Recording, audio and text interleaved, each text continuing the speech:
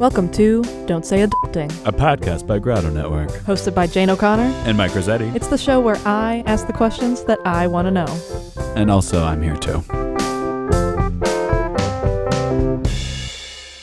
I've never been such a millennial as this moment on a podcast, drinking a pour-over with some oat milk. Oh, yeah, baby.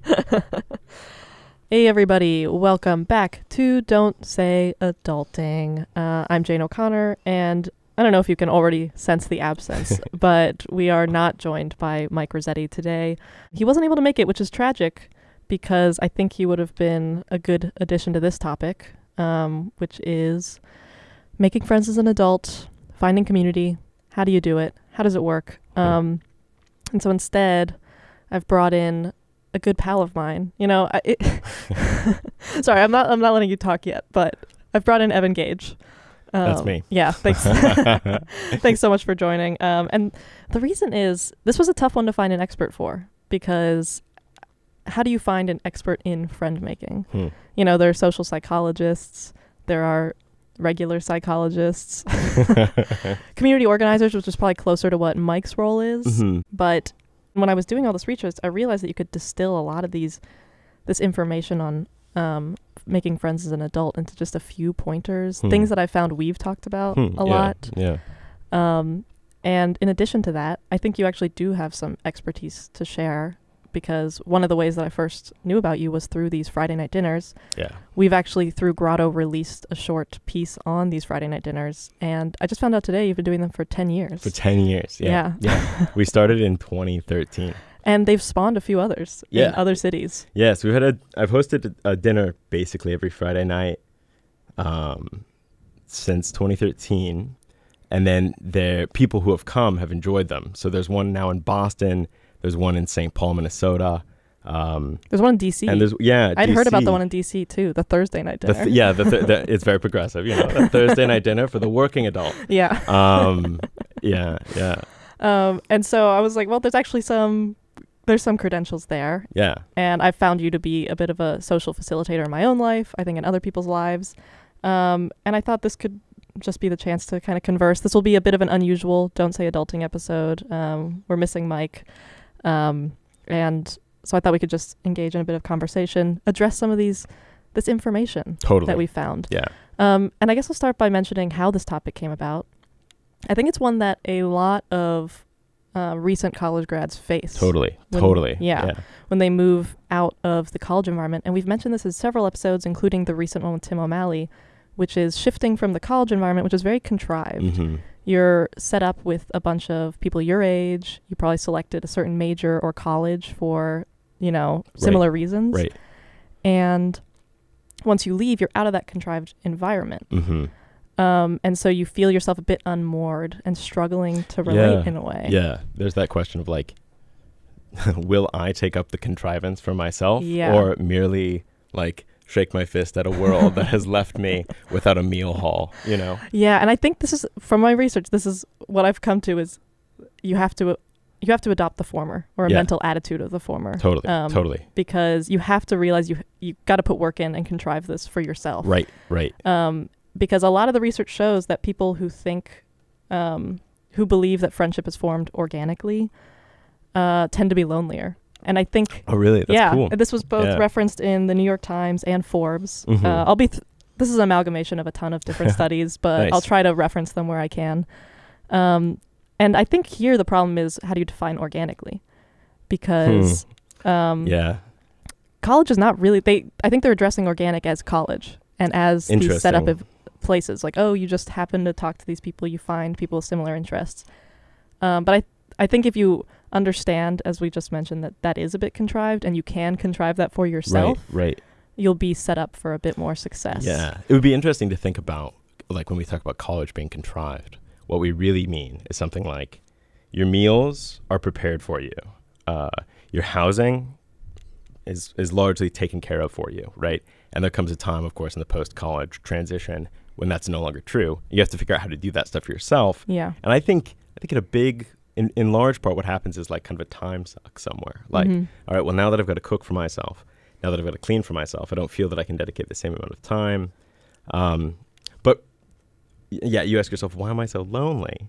But you're lonely just because like you don't have as much time to dedicate to these kinds of things, and you have forgotten the degree to which these things were provided. Like college never was organic. I mean, I think it's a great point. Yeah. Like it wasn't an organic friendship, just the contriving was done by some party outside of you. Yeah. And yeah. now, And college these days is just so much, it's much more ubiquitous. Everybody's going to college. So now it feels like this standard experience we've all had and are now leaving and have no attachment to anymore.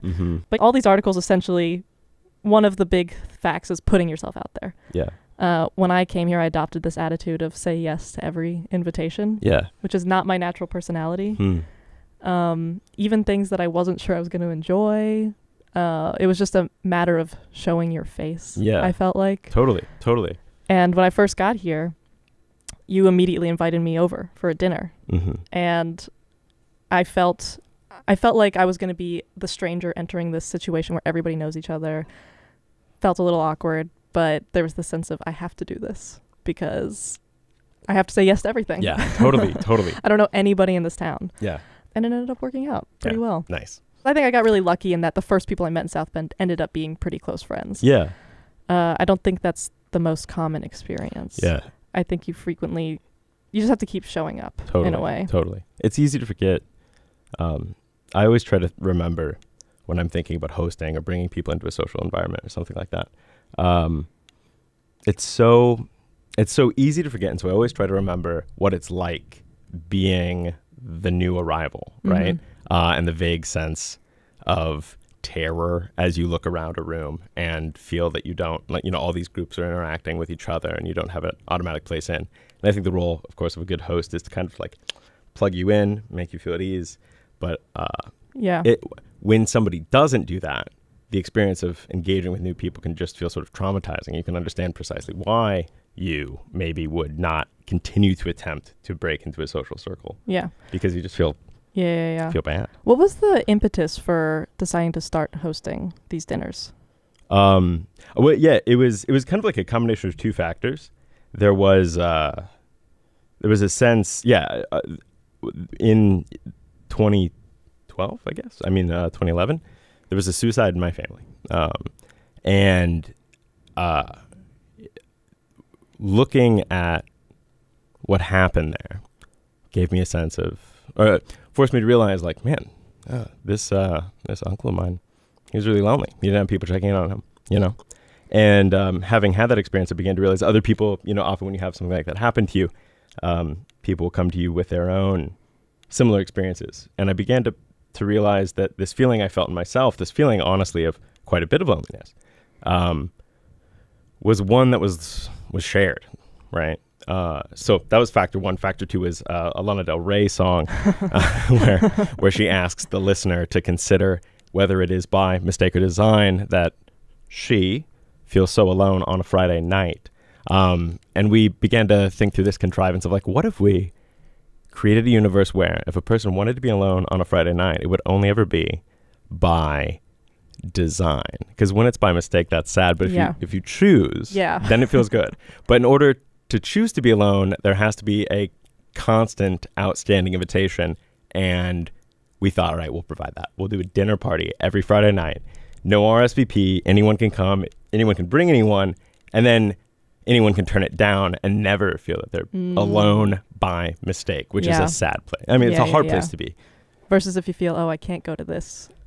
Whether you need to be alone or you have another event, you don't feel this sense of dread of, I have nothing going on in my life. And this sense of dread, is a really interesting thing. The research, it sounds like the research you've done is on how to make friends, but a lot of the research sort of the passive work that I've done on this has to do with the negative, what happens when a person is excluded.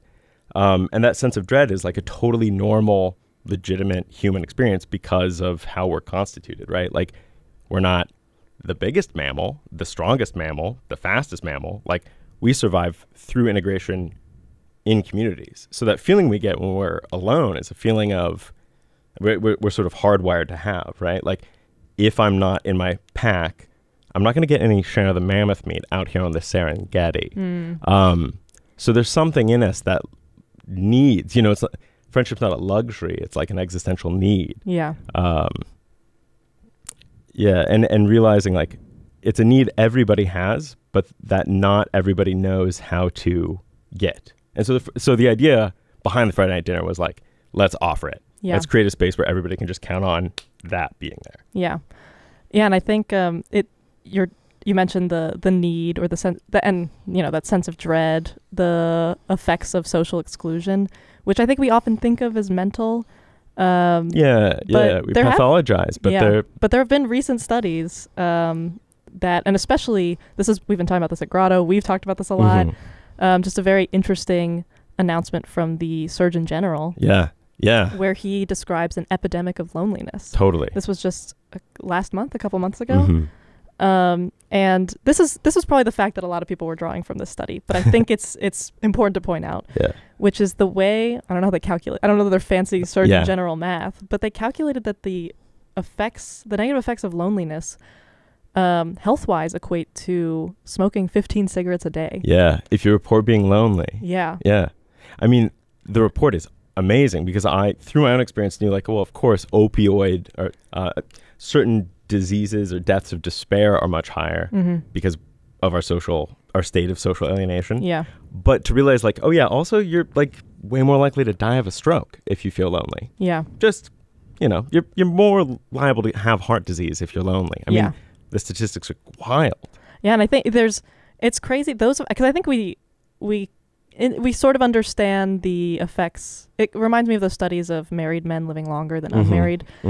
I think a lot of that you could probably account for just having someone there if you fall down to call 911. Totally. Yeah. But then there's also these increased risks of stroke, higher blood pressure, whatever things that actually take a toll on you physically that apparently relate to 15 cigarettes a day. Yeah.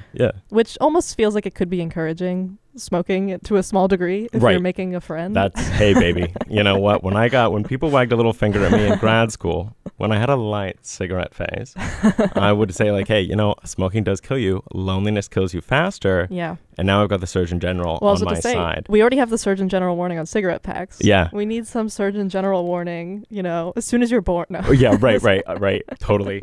On like lengthy YouTube sessions late at night. All of the Surgeon General warnings are starting to conflict a little bit, but no. Surgeon General warning, I'm not suggesting. Two things can be true at once, okay? Smoking can be bad for you. And loneliness can be worse for you. Right. And I think if you balance it out, that you're smoking fewer than 15 a day, but you make a friend, you've really balanced out the negative effects. That's the Italian mode right there. Yeah. I'm getting signals from our producer that I shouldn't advise smoking. I think we'll just put up the Surgeon General warning on the screen, maybe.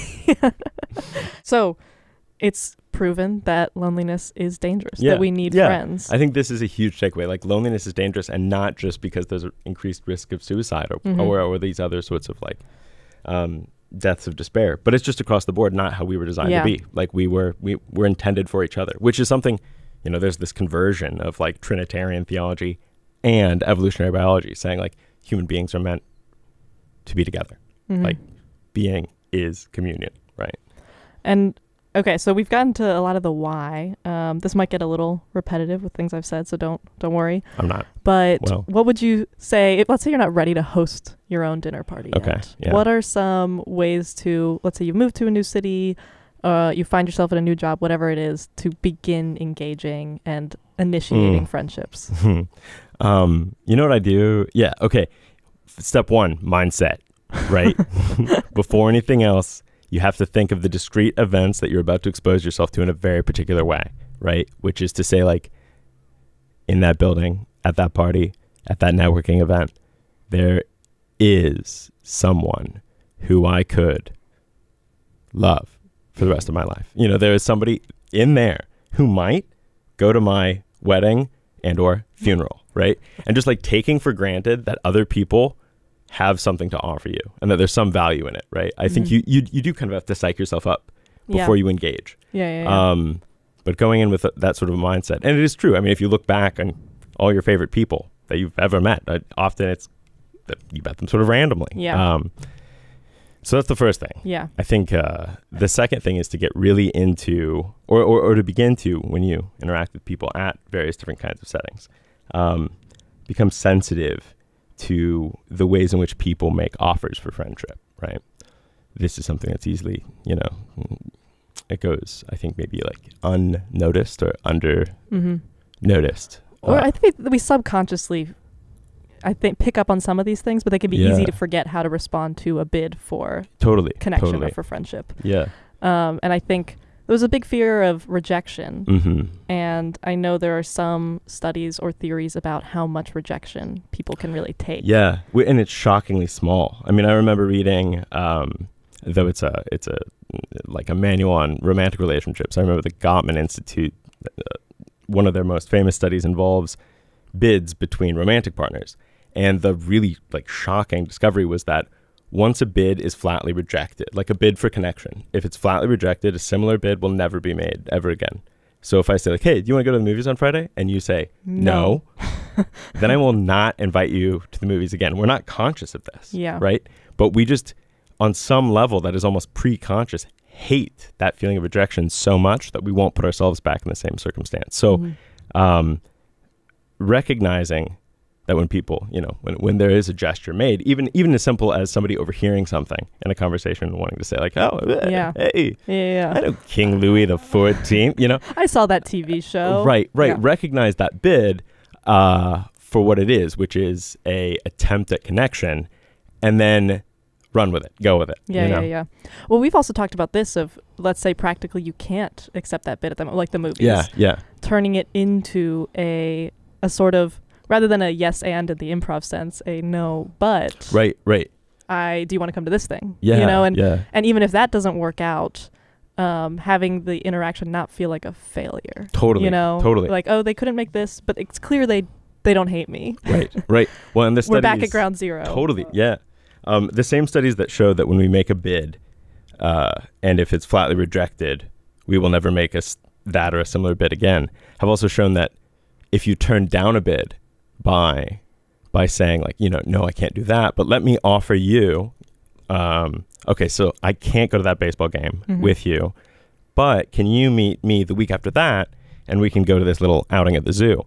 Even if you can't go to the zoo, and even if I know that you can't go to the zoo, if I do that, then we're totally fine at the movie thing. Yeah. It's a weird sort of effect where like, as long as the initial bidder doesn't feel rejected, then they will continue to make bids for friendship in the same way. And I think there's almost like an iron law encoded somewhere here. Like if you receive an invitation for social connection, recognize it for what it is, which is a wager that takes a lot of social confidence, which is something I think that we are in like sort of short supply of in 2023. Yeah. And handle it gently, be careful with it. Yeah. I think this was a great thing. I feel like you've mentioned this before, and it really has stuck in my mind as to how we do it subconsciously. We want someone I don't want them to feel rejected, so I should phrase it in this way. Yeah. Kids are very good at this. Yeah. The rejection thing is interesting. There were a couple studies that I saw that found we go into a lot of these situations with strangers assuming that we're not well liked. Yeah. And then interesting. And often we tend to be more well liked than we perceive. And so a couple, I think this was a New York Times, they interviewed a psychologist. She just said, go in assuming that you're liked. More often than not, it'll be true. Yeah. And that might help you overcome that fear of rejection. Totally. And the thing is looking at a relationship as a failure, and I've thought about this in romantic context, but I think it applies to platonic context as well, where a lot of these things do take time. You're not going to have this deep connection immediately. Something that I've heard from other friends is kind of work with the willing, essentially, where, maybe you see, I really want to be friends with someone who I have all these similarities with, I have all these connections with. Yeah, but that might not be who shows up at the dinner party. Yeah. And so finding those little bits in small talk, something that's often degraded online. I found people really seem to dismiss small talk. Those are those moments where you can find a little connection. Just put out a little bit, these mini bids almost. Of, well, what about this? And they're like, oh, I don't watch that show. What about this? Oh, I'm from that town. Maybe just trying to find any purchase that you can really move forward with a relationship. Have you made any really strange bids for friendship or things that maybe you didn't think were going to work out or you knew were odd? Yeah. I don't know that I do it any other way. I think being really to think of a particular example, I remember one time going to the Coptic Festival in Minneapolis and St. Paul and thinking I would really love to be able to make a friend here because I want to see what a Coptic liturgy is like. And going into this festival thinking, I'm going to make a friend here. Yeah. I'm just going to make a friend here. That's that attitude again. No, and it is. I mean, it sounds silly when you Yeah. say it out loud. It makes it sound like you're some sort of like, I don't know, narcissist. Yeah. But to walk into a setting and just say like, I'm going to make a friend here, it changes the way the landscape looks because rather than looking at potentially threatening strangers, you see potential loci of connection. Potential funeral attendees. Yeah, exactly. So I have a vivid memory of being like, all right, let's get in the tour group with the dude that looks like he's about my age, nice, let's joke, okay, hey, you want to come to a dinner? We're doing it on Friday. Yeah. And I think being pretty bold, like Yeah. of coming up with the date and the time early on. But yeah, Mike Masad. That's how I became friends with Mike Masad. And we were good pals. Shout out to Mike Masad. Shout out to Mike Masad. Yeah. Well, I think the date and time thing is important. I actually saw a few of these that were really addressing the adult side of making friends. Yeah. In the sense that our lives are often dictated and we prioritize certain things, whether it's a 9 to 5 or, and everyone's busy and everyone has different schedules. And as you mentioned, you really have to take this upon yourself. And so I think setting dates and times, making things explicit, I've found at least has helped with committing. Because it's like that attitude of saying yes to every invite, but a bit preemptive, where I have to I have to actively schedule these things that I'm honestly a little unsure about to a certain extent. Well, this is part of what made the Friday night dinner so successful was that we all just agreed with each other. It's gonna be 6:30 every Friday night at my house, and come to find out that's how you make friends. You make friends through regular, repeated exposure at roughly the same time on a regular basis, right? There have been very, very cool studies done on newscasters and the sort of parasocial role that newscasters will play in people's lives. People feel that they are friends because every night at 7:00, they see that same face appear before them, right? Yeah. And so we are so wired for friendship that we will turn the newscaster into what is registered by our body as a friend. Like our cortisol levels will fall. And if we miss it, we feel stressed and concerned because they're actually functioning in the office of friend, right? Like back with great-great-grandpa on the Serengeti, we maybe did see the same people every night at 7, right? Yeah. And what I found is that my most enduring friendships are ones that are a result of that same kind of dynamic where you can say like, hey, every Thursday morning I get breakfast with a friend, right? Yeah. And that's feels like a very solid friendship. We lift weights every morning. Yeah. And again, that repeated exposure at roughly the same time creates a very, very deep sense of like belonging and rhythm and ritual and embeddedness, which creates, I think, a lot of the confidence that,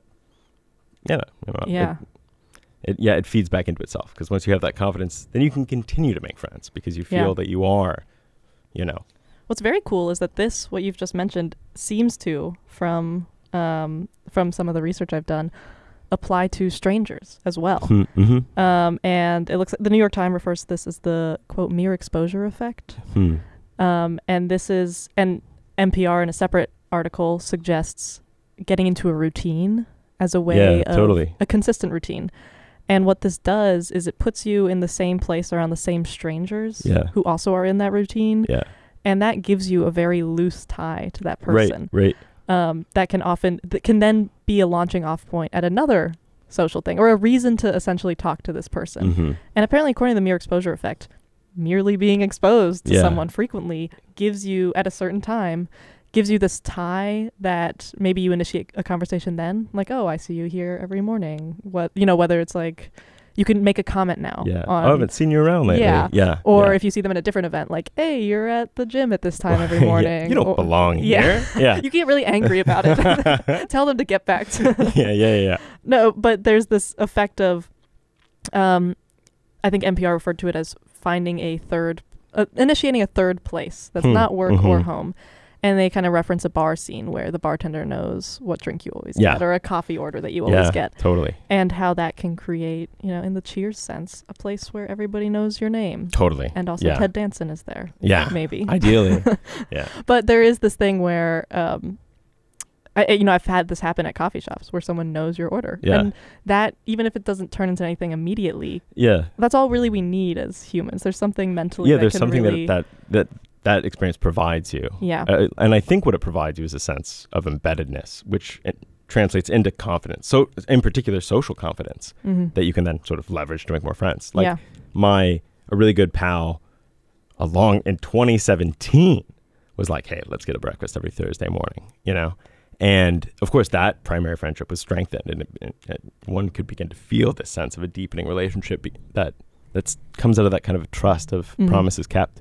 But on another level, all those faces of all those other people began to work to help cement my role in the community. Yeah. And I've seen this happen, over and over and over again, where if you make yourself present in a consistent way, the rewards of that socially are huge, and you can translate those rewards into other areas. So it's almost like, hey, you just moved to a new city, find somebody you think is cool, and pick a time and a date and hang out with them consistently. Then like go get breakfast. The most uncomplicated meal of the day. There's another big tip. That's the hack. Breakfast. Yeah, early breakfast at a cheap diner. It's an uncomplicated meal. Lunch is complicated. You can't get emotionally involved during lunch. Dinner is complicated, rife with I feel like there's a lot more. Dinner feels more weighted. There's a lot more it's resting very on weighted. it. Yeah, it could be good. Dates are often dinners. Right. There's just a lot. Take you to dinner. That's not a uncharged statement. Yeah. So I like this breakfast. Yeah, I would say that's my big hack is like find some people. Well, what you ought to do, this would be my plan. Go to a party. As an icebreaker at that party, ask every single person how they know the host. Then use how they know the host as your map of like where social connections are happening, right? Okay. If you seem to be getting one answer consistently. Yeah. Maybe there's individualized answers to these people that you find in common. Right. I like breakfast. Totally. Yeah. Yeah. Do you like breakfast? Do you want to? Yeah. And then once you've sort of established a relationship with a few people, pick who you think like, I think we could be really good friends, and say like, hey, why don't we set up a standing date? A lot of the most socially intelligent people I know do this. They're masters, I think, of ritual, and identifying certain, right after lunch, we're always going to have this 10-minute conversation, or every Monday night we're going to get a drink, or every Thursday we're going to get breakfast. Every Friday night we're going to have a large and potentially raucous dinner party, and I think that giving people the sense of embeddedness is a really, really, really important part of building Yeah. I was going to say improving the social capital of a given community, but then realized I like to introduce myself as a social venture capitalist, but it's sort of weighted. So this, like hearing that, going to a party, going up to everybody, asking a certain question, it still for me seems loaded with a lot of awkwardness, for at least my personality. I tend to be a bit more introverted. Do you have any advice for overcoming awkwardness? Can it not even be overcome? Is there a certain embracing that you have to do for awkwardness that you just can't escape? I still, honestly, I still feel just as awkward as I've ever felt. Like week one, I think it's a matter of just overcoming. Like I think it's a matter of just saying, well, here's the best way of conceptualizing it, I think. Recognize that if you fail, it'll be a funny story that you can have later, and literally at the same party, right? If you make an attempt and you biff it, or you make some bad joke or something doesn't work, just file that bad boy away, re-narrativize it, go to the next person, be like, wow, I cannot believe I just I didn't know his mom sells salmon. I would never But I think, the biggest thing here, I think, is that mindset thing. Yeah. Having that vision of hey, these people could be at my funeral. Yeah. I'm going to be committed to finding someone. Yeah. Or even another thing that is when I feel nervous about being in new spaces, I sometimes kind of change that funeral thing, which can be bleak, to assume that somebody at this gathering knows something that if you knew would make your life a lot easier. And that's kind of cool because then you can walk in with a little bit more with your mind on the subject of what are the things that are tricky in my life, which is then a way to kind of it encourages you to be a little bit vulnerable with people, right? You can say I've been having a really hard time, finding I've been having a hard time being consistent with my gym schedule. Right? Yeah. Or even if it's not, if it's more practical of this thing in my house is broken. Yeah, exactly. And I feel this is an interesting thing that I didn't know. This effect of when you do a favor for someone else or when someone does something for you, how they become actually more endeared towards you. I think I at least still approach things this way, fear I'm being a burden. Yeah. That someone is going out of their way, that they don't want to do this. But there are some studies, I don't know how much this is proven, that show that can actually endear you to people. Right. Yeah. Yeah. We tend to have a social picture that looks like a bank account. And if I ask you for something, then I have depleted 19 points in my sort of, Jane Ledger. But it's very famously, I think, Ben Franklin, who, when he would move to a new place, asked people to perform favors for him and found that people who had done favors for him liked him more on the other side of having done those favors. Because the brain, it seems, and studies that have followed this up, the hypothesis that seems to be the working one with this particular phenomenon is that our brains don't like cognitive dissonance. So if we dislike somebody, we're not going to do something for them. But that works in reverse, where if we've done something for them, our brain will be because we like them. You know? I think it's the Ben Franklin thing isn't. I remember it now being called the Benjamin Franklin effect. The Benjamin Franklin effect. Yeah. And what was the story was, I think there was this person in the legislature or politically that he didn't like too much who had just come out with a book. And so he asked him, hey, I'd like to read your book. Can you lend it to me? Yeah. He immediately lent it to him. I need a copy of that rare book that only you have. Could you, at your expense, please bring that book to me? Yeah. And then he immediately sent it. He read it. They chatted about it, and they became a friend until the other guy's death. Yeah. Funeral. Yeah, and then he went to his funeral. Maybe you can really skip that step. Just go to a party, start handing out invites to your own funeral. But I think that's something that, for me, it's still, even I've now known about this for a few months, but mentally it's very hard to accept. I still have this feeling of people don't want to do things for you. People think less of you, actually, when they have to do things for you. I come off as this person who's always needing this help, but I think even that can become a opportunity for exchange almost of your own services. Right. Not saying you have to have certain skills, but I found this can operate. People tend to be interested in the things you do and what you can do for them. Not that it's, utilitarian this way, but there can be a mode for relationship. Totally. Yeah.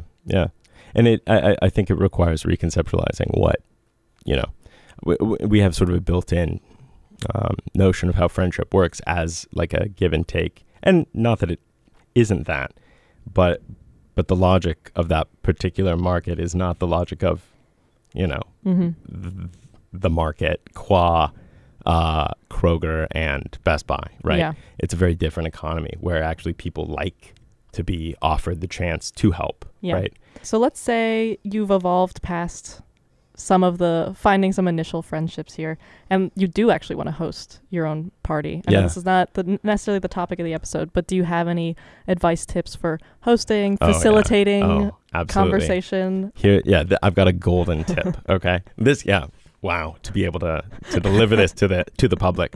The most important thing if you're hosting is to remember when a person walks in. Remember how awkward you feel when you've walked into a space that you haven't been in before.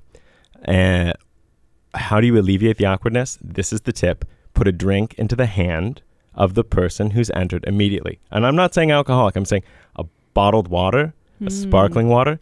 give them a sense of option, but immediately give that person something to do with their hands. I don't know what it is, but this has been tried through a decade of experience. When the new arrivee has something to hold and something to do, then they're not floating through that space in a voidless way, right? They can at least ostensibly be sipping on that water bottle while staring into the middle distance, as opposed to just staring into the middle distance, which is a ontologically different sort of thing. So offering a drink, I mean, we're really getting to the nitty gritty, but offering something, putting something in the hand. And then just as a bonus, the drink in the hand, I know, you just do that. If that's junior varsity, but then do an introduction as the host. Give that person a natural place to belong. I think that does hold true for events I'm at. I think there's a sense, the biggest fear is looking like you don't know what you're doing, where you are. And if you at least, I was gonna say, if you at least know how to sip a drink, then you'll be all right. Yeah. That guy knows he's sipping a drink right now. Yeah. He's cool. Well, and the other, I think the third thing too is people get really stressed in those environments, like in an environment where there's the potential for their own rejection. And touch is like a natural way of making people feel that they're very embedded. So when somebody comes to a Friday night dinner at my house, I always try to give them a big hug. If I feel like that's okay for them, give them a drink and say if there's somebody who doesn't know other people there very well, make that introduction. But I would say the drink, primary importance, shunting them off appropriately, secondary, and why not do it? The two-handed hand clasp, right? Just a little something, a little flesh touching flesh, baby. Yeah. Well, I think this also, I feel like, does a thing where you often feel you're being really awkward and don't know how to engage or be confident in certain engagements. And if someone else is doing that, if someone else is going overboard almost to an extent, you feel like you're not the weirdo anymore. Right. And even if you, as the going overboard host, are in fact a weirdo, then at least you can become the topic of conversation in the subsequent conversation. Yeah. Right. So be like, wow, wasn't that guy really weird? Wow. Yeah, exactly. Why did he double hand clasp? A double hand clasp? Yeah, I don't even like water. This sort of goes back to the failure thing of who knows what friendships are going to be deepened. And we'll wrap this up. I think we've covered a lot of ground as far as making friends. Do you have a way of not necessarily discerning who's going to be a close friend, who's not? I think that happens very naturally, but ways to deepen friendships maybe as part of this contriving your own environment for community and for friendship. One of the most important things I think is focusing on it's okay. At the very beginning of this episode, we talked a little bit about the idea of contrivance, and there can be an allergy to contrivance. And I think that's misplaced. I think it's okay to actually certain forms of contrivance are really good. So there's certain things whenever we've got a birthday party, I'll do it. There's a thing that I've done with friends for a long time, which is ask a series of questions on the birthday, talking about, hey, you're turning this year. What was your favorite thing about last year? What's one thing you learned last year? How'd you learn that thing? What do you want to do next year? What's your goal for next year? And it's a pretty contrived set of 5 questions. But I find that having ready to hand a sort of conversational, the ability to have kind of a reflective moment with somebody that you have planned out already, it works. It plays, and people are grateful for the chance. Those kinds of contrivances, conversation games even, they provide the ground for something deeper to happen, right? I think that they should not be dismissed out of hand as fake, but rather seen as platforms where something deeper can happen. Yeah. Sort of in the same way that small talk is not fake. Yeah. It's it is this launching off point. I think the avoiding the fear of contrivance is pretty important. I think even for a lot of these, one of the most basic tips, if you do any research on how to make friends in a new community, is find interest groups. You like to rock climb? Join the rock climbing club. Join the book club. Do these things. And there is this fear that these settings feel like what's really drawing us together. We have to create this environment. And I think that's just, it's such a, I guess just don't worry too much about it being so organic. Right. Obviously, I'm just speaking only a year out of college, so who knows? Maybe this will all fall apart. Yeah, but it bears with my experience, you know? And the research. This research. It's all right there, baby. Yeah. This all so far, holds true to my experience. And I think it's always a learning thing. Everybody seeks relationships. Yeah. Everybody seeks friendships, and don't take that for granted. Totally. That you're the only one out there who's looking for friends, who's feeling awkward, who doesn't know what they're doing with their hands. Right. I feel this all the time, that when somebody else reaches out and wants to make a connection with me, I almost never interpret it as that person is a weirdo. I almost always just, even if it is weird or awkward, I'm always heartened by it, and realizing, hey, you can actually offer another person the chance to be heartened by your perhaps heavy-handed or insufficiently coherent bid for relationship. Like, go ahead and take that risk. Like, take that wager. Yeah. It's hard to take the wager because I think we feel that our social resources are very limited. Yeah. Because they are. I mean, we live in a pretty atomized time. But it costs you nothing. You can keep making that wager all day long. You only build that pool up and you get a little embarrassed, whatever. Tell your other friends about that embarrassing thing you just did, Yeah. I insulted salmon in front of this guy. Exactly. You have to biff it before you learn it is an ironclad rule. So biff making new friends a lot. And before long, you'll have a lot of friends to talk about how you tripped up. Yeah. Etc. Well, I think that's a great way to wrap this up. Thank you so much for coming on, Evan. My for pleasure. Sharing your wisdom on friends, hosting dinners, facilitating. Put drinks in those hands, babies. Yeah. That's all I ask, a drink in a hand. And thank you guys for listening. This has been Don't Say Adulting with Jane O'Connor, sometimes Mike Rossetti. And we'll see you guys next time. Don't Say Adulting is a Grotto Network podcast produced by Jane O'Connor, Mike Rossetti, Kevin DeClute, and Josh Long. Additional production and editing done by Kevin DeClute. Graphics and animation by Becky Rogers. Grotto Network is Director Javi Zubizarreta, Senior Producer Josh Long, Senior Content Editor Jesse McCartney, Art Director Becky Rogers, Senior Manager for Community Engagement Mike Rossetti, Social Media Manager Adrian Garaldi, Web Content Strategist Michaela Douglas, Producer Kevin DeClute, Associate Producer Jane O'Connor. Special thanks to our guest and Notre Dame Studios.